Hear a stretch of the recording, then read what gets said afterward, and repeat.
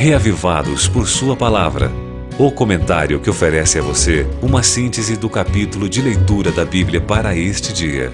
Apresentação, Pastor Valdeci, Júnior.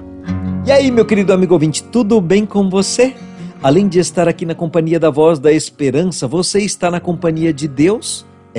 Porque se você estiver andando no caminho que o Senhor traçou para você, meu querido amigo ouvinte, coisas surpreendentes poderão acontecer. Foi o que aconteceu com Jonas. Quando ele passou a aceitar, a andar no caminho que Deus tinha planejado para ele, o evangelismo dele foi surpreendente.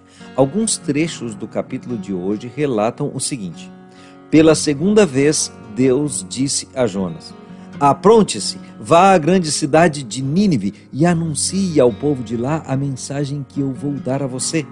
Jonas se aprontou e foi a Nínive e começou a anunciar: dentro de 40 dias Nínive será destruída. Então os moradores de Nínive creram em Deus e todos, desde os mais importantes até os mais humildes, estavam arrependidos. Deus viu o que eles fizeram e como abandonaram os seus maus caminhos. Então mudou de ideia e não castigou a cidade como tinha dito que faria.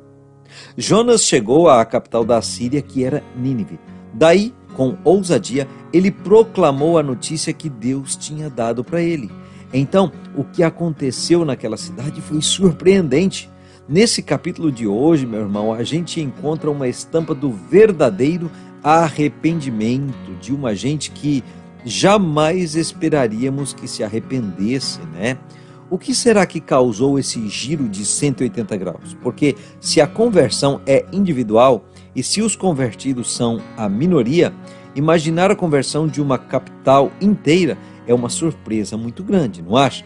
É claro que, assim como em muitas outras partes da Bíblia, aqui não tem todos os detalhes, de forma que a gente tem que se contentar com o relato que temos. Mas o relato que nós temos aqui é suficiente para nos dar mais uma visão do amor de Deus, cheio de graça para com os pecadores. Com certeza, o que completou a obra foi a graça. Graça essa disponível a você também hoje, ok?